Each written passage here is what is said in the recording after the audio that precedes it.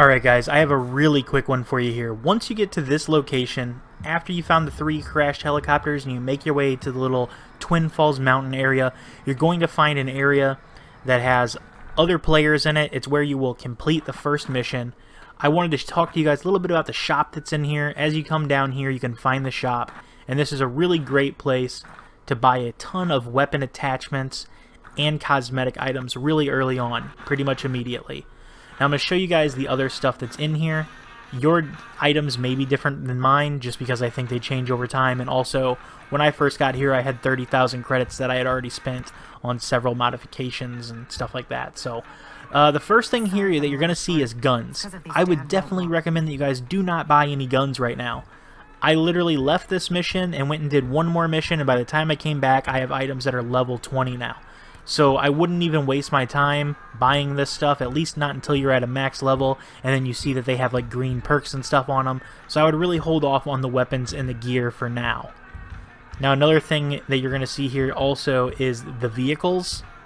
I'm not 100% sure how the vehicles work in here. I don't know if you can call them in any time or if you use them once and they're kind of done. So I didn't really want to mess with it. If you have messed with it and you know, then please feel free to comment and let me know. Now this consumable thing tab here, I would obviously buy some stuff from here. I already have full grenades and everything, but I am going to buy some breach torches so I can cut through some fences and help me infiltrate some areas a little bit easier.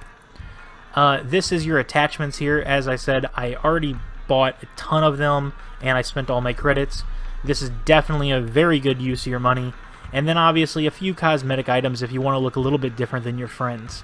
Something that I would definitely recommend as buying, if you're going to buy a cosmetic item, would be to scroll all the way down to the bottom and buy some of these colors. That way you look different than your friend because we all have the same free colors. And then you also have your cosmetic items of your knives. You have your card banners, which will show up in PvP. Since I'm not into the PvP just yet, I haven't purchased one of these.